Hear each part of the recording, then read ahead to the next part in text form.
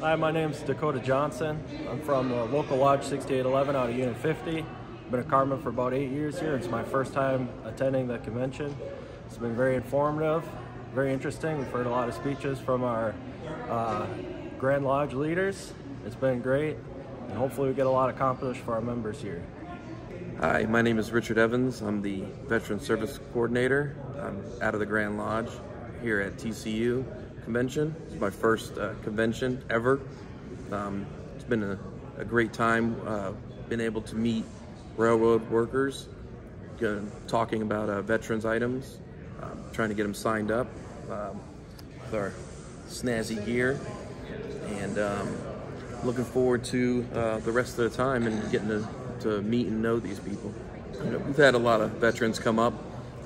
We've had them sign up so they can identify themselves, as well as talk to me at a later time as far as their benefits or what they can qualify for. Some people have been curious on the VA process.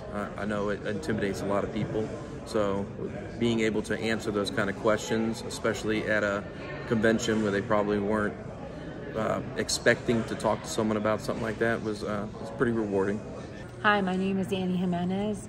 I'm from local 718, Unit 86, TCU, IAM. I work at Moynihan Chain Hall in New York, and I'm a Chief Entitlement Clerk with Amtrak. I'm here. This is my third convention.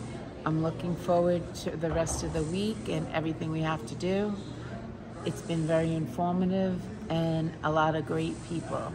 My name is Mark Thompson. I'm with the Railroad Retirement Board.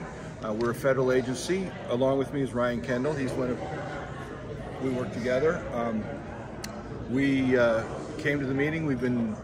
Our job is to provide railroad unemployment, sickness benefits, retirement benefits, survivor benefits, disability benefits. We're the one-stop benefit shop for all railroaders. So we've been here to talk to members about any questions they may have that come up for them or their members.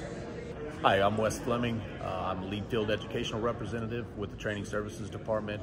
I run our program down in San Marcos, Texas.